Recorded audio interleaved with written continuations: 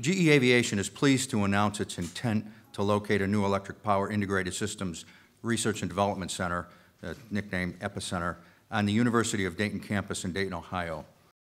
It's rare for a global company of GE stature to locate a new research facility on a college campus, but this is the future for leading research universities. Dayton is establishing itself as a national hub for aerospace research and development, and the University of Dayton is a significant contributor. Together, GE and the University of Dayton's researchers will create new advanced electrical power technologies.